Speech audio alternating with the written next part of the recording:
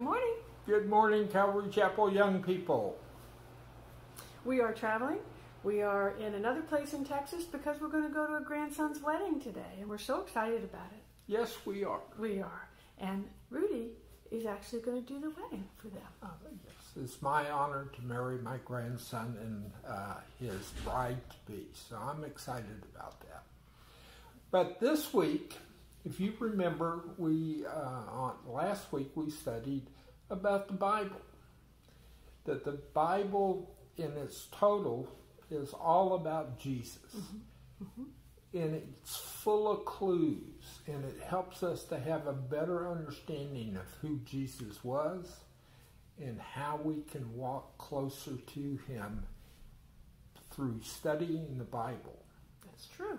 And this week we will continue in that vein. And today we're going to talk about the true meaning of love. And the story that we will read about, what we're going to study, is about Peter's denial of Jesus and then his restoration. And when we say restoration, we mean bringing him back into being a servant of Jesus, a follower of Jesus. And believing, when he was in denial, believing that his life was his own. You remember Jesus told him that he would deny Jesus 3 times before the rooster crowed, yeah. And that's exactly what happened. And when that happened, Peter was in the belief that his life was his own, that he could do whatever he could. He needed to do whatever he could to preserve it when he was in danger. He was afraid, and he denied Jesus. But all that really did was show his weakness, show his weak faith. And then Jesus died on the cross for him, and he saw that, and he turned around. His faith was restored. Jesus reached out to Peter in forgiveness and reconciliation, and that's what we mean by Peter's restoration, by Jesus' act and Jesus' forgiveness. And the result was that Peter then, rather than denying Jesus, became a man who would be able to love fully, not just only Jesus, but everyone, and to serve Jesus' mission. Yeah, we find out, we use the term denying, and I think we probably need to define it a little bit. Denying Jesus means to reject the knowledge of Jesus, of who he is, or to abandon him and what he wants for us in our life. And Peter did that for a short period of time because mm-hmm. he was afraid. Mm-hmm. But we will see as we go through the study that Jesus' love for us and his love for Peter transcends anything that we do that may be deemed rejecting Christ. He will reach out to you and ask you to come home. So when we find ourselves denying or being tempted to deny Jesus, it can happen in different times, under different situations, and look kind of differently from time to time. But one time you might find yourself tempted to deny Jesus, or actually doing it, is when you find yourself feeling embarrassed about being a Christian, or feeling ashamed about being, like if you're hanging out with friends who think Christians are weird. Sometimes you just kind of slough off your Christianity then, and that's denying Jesus, and we do that sometimes. And sometimes we might misrepresent Jesus.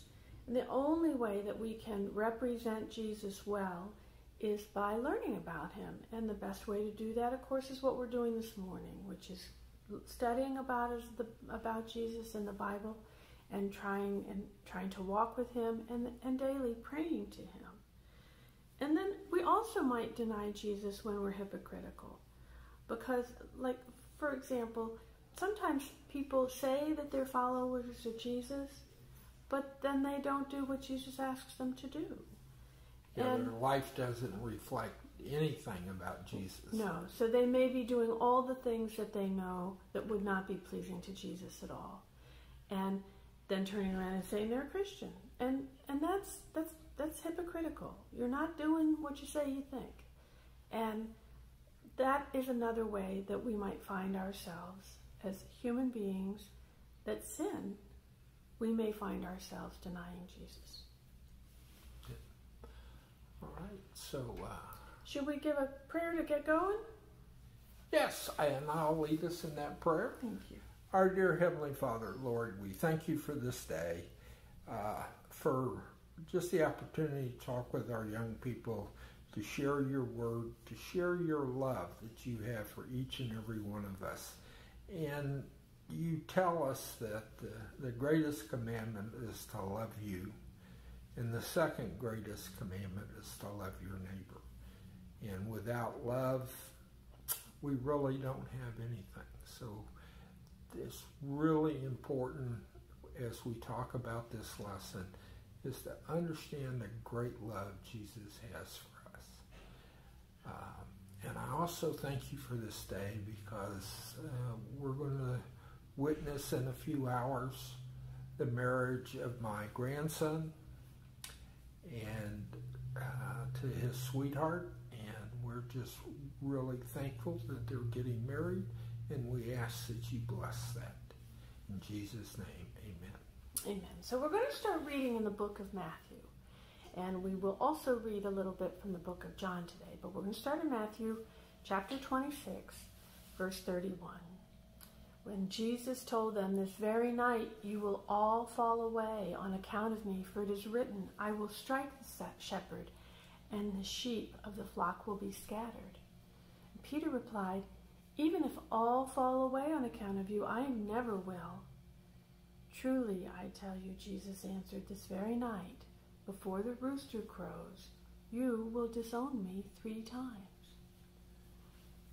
Now, continuing in Matthew, but jumping to verse 69 through 71, it says, "Now Peter was sitting out in the courtyard, and a servant girl came to him. 'You also were with Jesus of Galilee,' she said. But he denied it before them all. 'I don't know what you're talking about,' he said. Then he went out in the gateway where another servant girl saw him and said to the people there, 'This fellow was with Jesus of Nazareth.' And he denied it again with an oath, 'I don't know the man.' After a little while, those standing there went up to Peter and said, 'Surely you are one of them. Your accent gives you away.' Then he began to call down curses, and he swore to them, 'I don't know the man.' And immediately a rooster crowed." So he denied him 3 times. Now we go to John, and we're in John 21. Simon Peter said to them, 'I am going fishing.' They said to him, 'We are going with you also.' They went out immediately, got into the boat. That night they caught nothing. Now this takes place after Jesus' death on the cross and his resurrection and his resurrection from the tomb. And this is several days later. Peter is discouraged. What does he do? He's a fisherman, so he goes fishing. Some of the other disciples were all fishermen, and they follow him. Picking up at verse 4 in John 21, "But when the morning had now come, Jesus stood on the shore. Yet the disciples did not yet know that it was Jesus. Then Jesus said to them, 'Children, have you any food?' And they answered him, 'No.' And he said to them, 'Cast the net on the right side of the boat, and you will find some.' So they cast. And now they were not able to draw it in because of the multitude of fish. They had too many fish to pull them in." Continuing in verse 7, it says, "Therefore, that disciple whom Jesus loved said to Peter, 'It is the Lord.'" They recognized who it was now. Now when Simon Peter heard that it was the Lord, he put on his outer garment, for he had removed it, and plunged to the sea. Verse 11, Simon Peter went up and dragged the net to land, full of large fish, 153. Although there were so many, the net was not broken. And Jesus said to them, "Come and eat breakfast." Yet none of the disciples dared ask him, "Who are you?" knowing it was the Lord. So when they had eaten breakfast, Jesus said to Simon Peter, "Simon, son of Jonah, do you love me more than these?" And he said to them, "Yes, Lord, you know that I love you." He said to him, "Feed my lambs." He said it to him a second time, "Simon, son of Jonah, do you love me?" And he said, "Yes, Lord, you know that I love you." He said to him, "Tend my sheep." And then he said a third time, "Simon, son of Jonah, do you love me?" And Peter was grieved because he had said to him the third time, "Do you love me?" And he said, "Lord, you know all things. You know that I love you." And Jesus said to him, "Feed my sheep." So we see Jesus reaching out to Peter and restoring Peter to a right relationship and forgiving Peter for what he did when the Lord was taken captive. And he did that because he loved Peter. And he had a plan for Peter's life. And that was, Peter was to be a great disciple. He led many, many, many people to know Jesus Christ. So even though we fail sometimes, if we reach out to the Lord, he'll lift us up, dust us off, and get us on the right track. And that's exactly what he did with Peter. Now, we get to ask questions. Question time. It's my favorite time of the lesson. All right, question 1. Who said he would not fall away and leave Jesus? Well, Peter said that. He said he would not fall away and leave Jesus alone. He knew that Jesus was the Messiah. He knew that he loved Jesus. And when Jesus told the disciples about what was going to happen, Peter knew without a shadow of a doubt. He didn't question it at all. He knew that what Jesus was describing wasn't going to happen to him. At least that's what he thought. And as we know, sometimes we think a thing and then something changes. Well, it just goes to the point we don't really know. We have to always stay in tune with God because we don't know how we're going to react and what kind of situations we'll face. But if we trust in God, he will guide us. And if we don't just react to a situation, but we look to God for an answer and direction in any given difficulty, he will give us an answer and he'll point us in a direction. Okay, question number 2. What did the disciples do after Jesus was taken away? Well, when Jesus was taken away, the disciples scattered. They went in every direction. Peter's decision to deny even knowing Jesus was based on the fear of the pain and the humiliation that they would receive, and even death. Peter was afraid that if people knew he was one of Jesus' followers, they would do very similar to him as they had done to Jesus. And at this point, where 3 times he denied knowing Jesus, he gave in to his fear, and he rejected Jesus' love. Okay, and number 3, someone said they recognized what about Jesus? Well, they said they know him from his accent. Excuse me, what about Peter? About Peter's accent. So we know people who come from Mexico, we know people who come from Italy, we know people who come from various places in Africa, and while they speak English, they sound a little bit differently than people that we know who were born and raised in the United States. And in fact, we can know people who live in the southern part of the country who speak differently than people who live in New England. People accuse me of that a lot. Well, that's because you have a southern accent, darling. You were raised in the South. And And that's exactly what they're saying. We know your accent. We know where you're from, is what they're saying. And accents can be heard in the way people from different places around the world, around our country, speak words. And while we may not know it, when other people speak and we hear them talk, we kind of start to make a story in our head about them and where Sure. they come from. And that's what was happening there when somebody said about Peter, we know you, we hear your accent, we know you're a follower of Jesus. Question 4. What did Peter and some of the other disciples decide to do after Jesus' death? Well, they decided to go fishing. They had gone on so many fishing trips together and with Jesus that it really was a natural, easy thing for them to do. And sometimes when we're sad, when we're confused, when life just isn't making much sense, the best thing we can think of to do is something that we've done a lot of, something that comes very natural for us and helps us take our mind off of what's troubling us. And so the disciples were fishermen, and fishermen fish. And they were in such a place where fishing was comforting to them, and that's what they did. What did the stranger on the shore tell the disciples to do? Now, we know this was Jesus, but at this point, they didn't recognize him as Jesus. Well, the stranger on the shore told them to cast their nets on the right side of the boat. So they apparently had been throwing the nets over the left side of the boat. And the stranger said, well, toss them that way.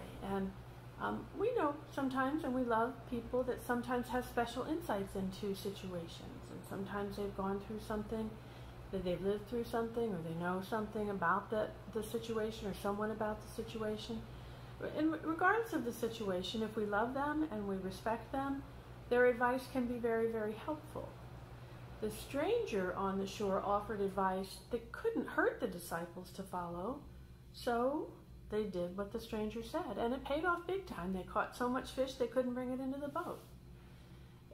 And Jesus, we know, he knows everything about our lives, and he has insight into every single situation we face, whether we've got a friend who's mad at us, or we've done something that we shouldn't have done and we know, or we've got somebody in our family who's hurting. Jesus understands all of those situations. And if we should ever need any help or advice, all we have to do is ask him. And he will tell us which way to go or which way to cast our nets every time. Yeah, that is the best advice that anybody can give you, is to wait on Jesus, listen to your heart when he talks to you, and follow that advice, because he will never give you bad advice or point you in a wrong direction. Never. Okay, question number 6. Who dove into the water to reach the shore where Jesus was waiting? Well, this is a really happy moment in this story. So, Peter has denied Jesus. This is the end of the story, where Peter dives into the water. He's so excited. He wants to reach the shore once he realized that was Jesus that was waiting for him. And think about how happy you'd need to be to dive into the water. We don't know how cold it was, or we don't know how far out he was. We just know that he didn't really even seem to think about it. He just dove in to go to the Lord. He was anxious to see Jesus, and I think he was probably looking to say inwardly or privately to Jesus, please forgive me. Mm-hmm. And I think that's why he was so anxious to get to shore. Yeah. Okay, our final question this week. How many times did Jesus ask Peter if he loved him? 3 times. 3 times.